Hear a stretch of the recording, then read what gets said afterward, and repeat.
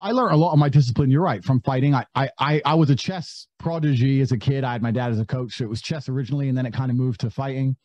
And yeah, there was a degree of fear involved. I trained so hard because I was scared of losing.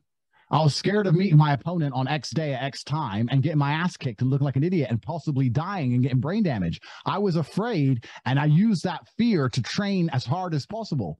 And you can apply that to life as a whole. You need to use the fear of being mediocre and use it to make you try as hard as possible. The reason with most mediocre people is they don't have a fear of being mediocre.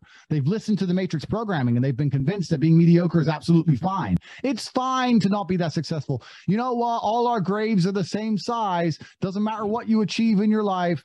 Doop-de-doo, dumpty-dum. This is the slave mind. And I refuse to accept it. I do not accept that. I accept I'm an exceptional individual and I deserve an exceptional experience of the human consciousness. And that's what I'm going to fucking have. And it doesn't matter if I have to do it myself, that's fine, because no one else is going to do it for me. So yeah, there has to be a healthy fear. If you're genuinely scared and genuinely uncomfortable in a certain situation, you're going to move. If you fall asleep on your arm and it gets uncomfortable, you'll wake your ass up and move your arm. But if you're comfortable, you're not going to. So when I see somebody who's sitting in a rut and they've been in a rut for a long time, they're obvious. Maybe, a couple times a week, they're pissed off with the rut, when they got a bill they can't pay or whatever. And they'll message you going, I really need to get out. I've got to change my life, bro. But the second things aren't that bad, they're back to playing video games. So you're only uncomfortable 2 days a week. For 5 days a week, you're fine being a fucking loser. And that's why you're still a loser. When I had no money, James, I couldn't sleep.